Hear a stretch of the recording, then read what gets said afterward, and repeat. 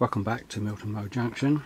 As I mentioned in the last layout, I'm going to continue with the heritage yard at the same time as pondering what I'm going to do for that far end of the layout, the changes I intend to make.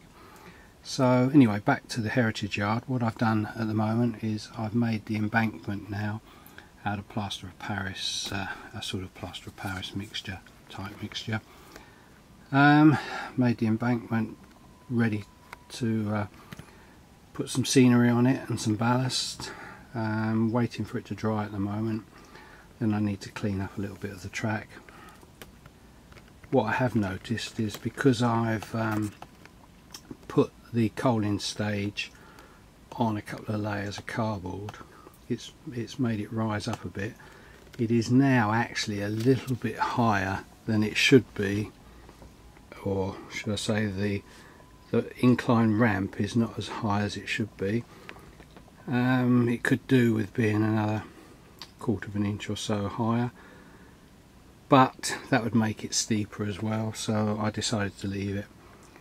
And I don't think it's that noticeable when carriages are in there or when coal wagons are in there. As I say, it's only a matter of 1/4 of an inch or so. So it gives the impression of what I was trying to achieve with a raised bank going up there. So we'll leave it at that, and I'll come back when it's dried and I've done a bit more work on it. Just done the next stage, which is basically to paint the white plaster to just give it a bit of camouflage if anything shows through the greenery when I put it in. So just done that,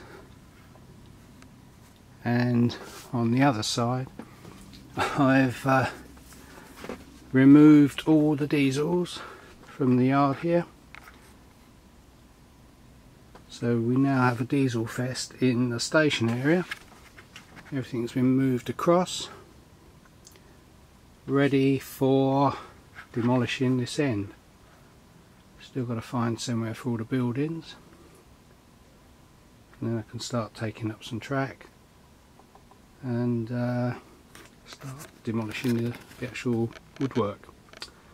So I'll show you my progress later. Carrying on with the heritage yard, I've put some scenery up the in ramp, or the ramp now. It's going to be a ramp that doesn't particularly get used a lot, so I've put quite a lot of greenery on the track.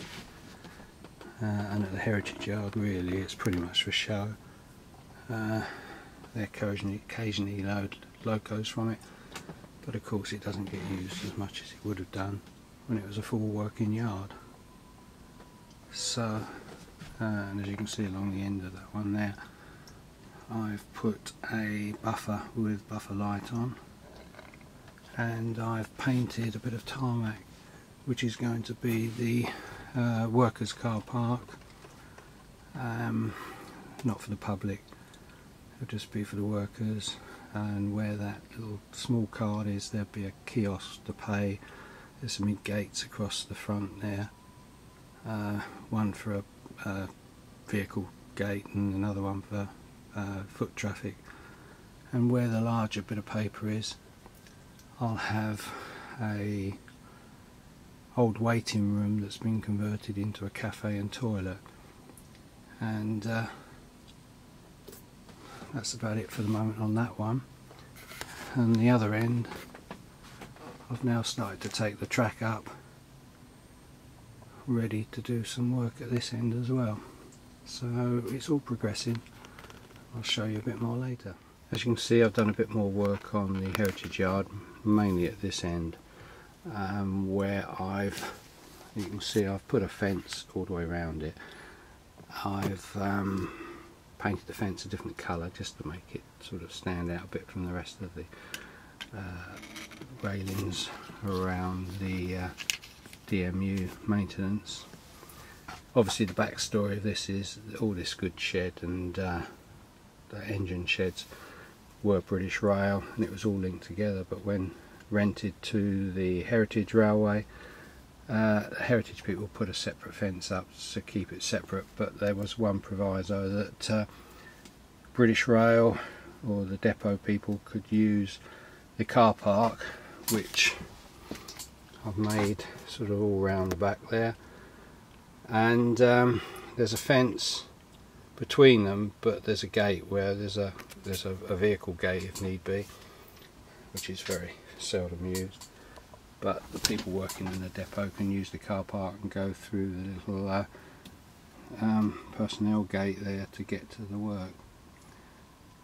I've put in a kiosk for collecting the money, and that's a waiting room, but I'm going to turn it into a cafe and toilets. What else? That's about it really. I've put some more ballasting down. I'm not sure if it comes out on the photograph, but the greenery is a little bit white at the moment because I've only just done it and the glue's still drying, so it shows a bit lighter than it will do. That's about it for the time being. I haven't weathered anything, of course, the kiosk or anything like that yet, and just plodding on with it. Haven't done anything at the other end at all. Still thinking about what I'm going to do. I've pretty much worked it out, but it's just the logistics now of how I can do it and whether I can do it. So I'll keep working at that, but I'll come back to this a bit later. I've continued working on the heritage yard. I've done a bit more foliage up there, put in the signal box pretty much where I think it's going to go, and I may well put that porter cabin there as well. I've got to do some more ballasting and scenery around the rails. The only trouble is I'm waiting for some buffers to come. They're on back order, and I can't really do any more ballasting on the tracks until the buffers are in, because I want to get the buffers fitted before I ballast, and all wired in, the lights in the buffers, etc. So I may well put this on hold for a little while, and I'll put this video out now so that it's not too long to wait. Otherwise I've got a fair bit more to do. I've got the scenery to do around the edge of the turntable. I've got the concrete to do and all the workings inside the yard. I've got the fencing to go around that end and this side and the back scene, so there's a lot to do, and that'll pretty much make quite a long video if I put it all in the same one.